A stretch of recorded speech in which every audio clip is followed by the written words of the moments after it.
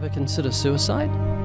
I have, yeah. I actually tried attempting it a few times when I was a teenager. I'm 23 now. Do you ever have suicidal thoughts?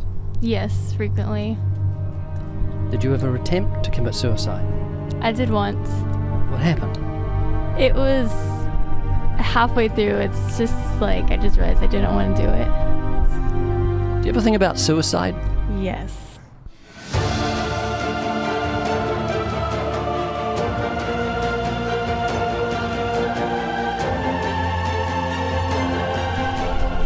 Do you ever think about suicide?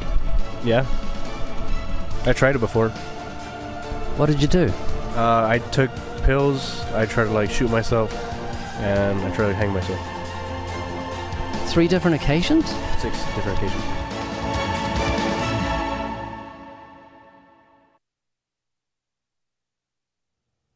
Well, Ray Comfort joins us now by Skype from Bellflower, California. Ray, thanks for coming on the show and joining us today. I appreciate you having me on. Thank you.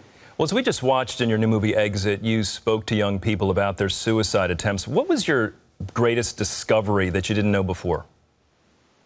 I didn't realize how many were contemplating suicide. The only time you hear of suicide is when a celebrity takes his life, but something like 42,000 Americans kill themselves each year. There's an epidemic, plus 500,000 end up in hospital with attempted suicide. So this is something we've got. It's a very depressing subject. It's got the excitement of a skunk with halitosis, but the church has to step up to the plate because we've got the answer. We know why people get depressed. I mean, the experts in the world haven't got a clue what causes chronic depression, but we know we live in a fallen creation, and we know that faith in God is the answer.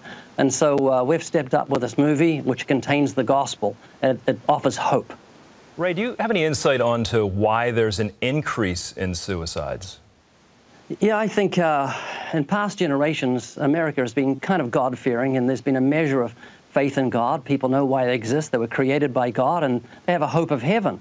But what's happened with this generation is they've embraced atheism. It's left them without hope and purpose for existence. So suicide has become an alternative to them. And so we have literally millions who have embraced atheism, and they've got that option. And now, of course, we've got popular series like the one on Netflix, 13 Reasons Why. What do you think of that program? It's hopeless. It's crazy. The heroine commits suicide. They show how she did it, and they forgot about the cutters out there. Literally thousands of kids that cut themselves, and they're getting used to suicide, and it's horrific. And I think one of the most relevant things stated in Exit was a young lady. I've got an echo in my, if you tech guys could get rid of my voice coming back at me, it'd be great. Just, oh, that's much better. Thank you. One of the statements the girl says is that she has suicidal thoughts all the time. I said, isn't that scary? And she said, no, you get used to it. And cutters get used to it. They cut their arms. The thought of you and I cutting our wrists and bleeding to death is horrific. But for this generation that cuts themselves, they're used to it. So this is real scary when they do something like that. And you alluded to it earlier, Ray, that the church, the Christian church, doesn't seem to really want to engage in this topic, yet many Christians are struggling with depression. How do we fight this? Well, through faith in God. The difference between being a Christian and non-Christian is like the difference between 2 people standing on the edge of a plane 10,000 feet up. One doesn't have a parachute, utterly hopeless, depressing, horrific. The other has a parachute, and his fear is a direct correlation to how much faith he has in the parachute. We have the Lord Jesus Christ. Death has lost its sting. All things work together for good. So we do suffer from depression. We get gloomy, but we have to lift ourselves by the bootlaces and say, all things are working together for my good, and I trust God in this.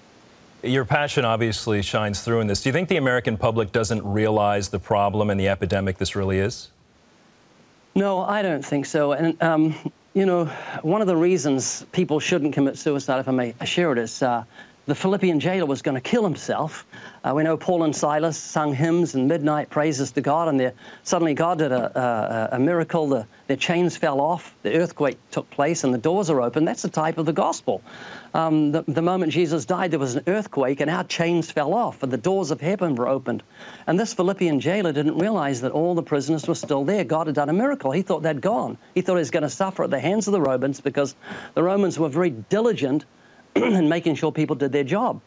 If you lost your prisoner, you suffered the fate that he was going to die. If he was going to be crucified, you had to be crucified. So this jailer thought he was going to end it all and got his sword out to kill himself. And Paul says, no, don't do yourself any harm, we're all here. And so that's the reason we should never, ever think of taking our lives, because God does miracles, and if you take your life, you negate the hand of God. That's the principle of Scripture with Moses at the Red Sea, utterly hopeless, depressing, couldn't do anything, impossible situation. God did the impossible. Same with Daniel in the lion's den, impossible situation, lots of lions licking their lips and looking at him for lunch. What did he do? He trusted God, and God stopped their mouths. And we see with Job, Job wanted to die. He said, God, you kill me. But he didn't take his life himself. And so what we've got to do is trust God. What seems impossible, what seems hopeless, isn't hopeless and isn't impossible to God. So a Christian should, or anybody should never commit suicide or attempt it. They should look to God and trust him no matter how depressing and hopeless. Ray, one of the amazing, I think, revelations of your film is, you know, you went out to interview young people. You go onto this campus and you encounter people who have not only tried to commit suicide once, but multiple times. There's great hopelessness out there. Yeah, utter hopelessness, and that's the reason so many are turning to suicide. We produced a book to go with the film. It's called How to Fight Depression and Suicidal Thoughts, How to Battle Depression and Suicidal Thoughts. And if I've got time, I'd like to share with you the opening of that book because it's so powerful. Let me tell you quickly about a story of a friend of mine. His name's Scotty. His brother was taken in 2012 in Utah and by a group of masked men with knives, and they knocked him out, cut open his chest, and took out his heart, and no one did a thing to stop them. And you say, that's horrific. Well, it's not horrific. What they were surgeons. They were masked, they had scalpels, they knocked him out through anesthesia, took out his heart and replaced it with a new heart. What they did was wonderful. And that's the opening of this book. A young man is going across the Golden Gate Bridge in the fog, and he sees someone about to commit suicide. He says, don't do it, don't do it.